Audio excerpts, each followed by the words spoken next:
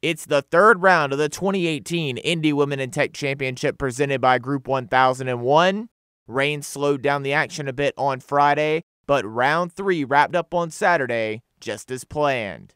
Let's start with Japan's Nasa Hataoka on the par 5 10th hole, a short club in her hand, and she uses the backstop perfectly. Hataoka goes on to make birdie. She finishes at 15 under par after a third round 4 under 68. Defending champion Lexi Thompson shot 6 under on the front 9 here on number 13.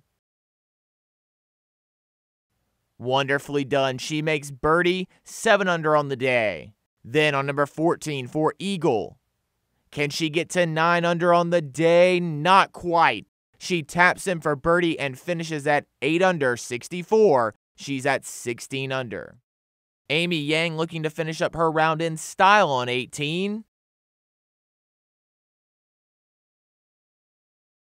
Oh yes, perfect distance control, a birdie on number 18 for Amy Yang. She posts 7 under 65, she's 19 under par.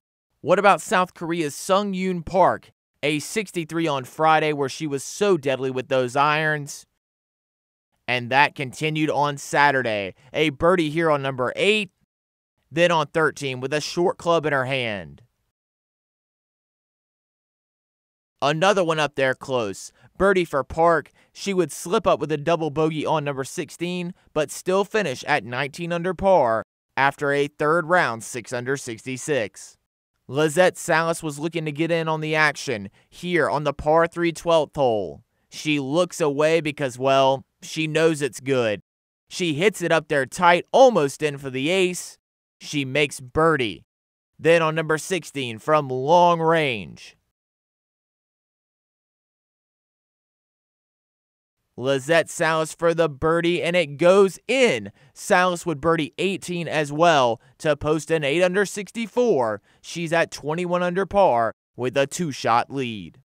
You can watch round 4 action from the 2018 Indy Women in Tech Championship presented by Group 1001 on Sunday from 4 p.m. to 5 p.m. Eastern Time on the LPGA Facebook page and from 5 p.m. to 7 p.m. Eastern Time on Golf Channel.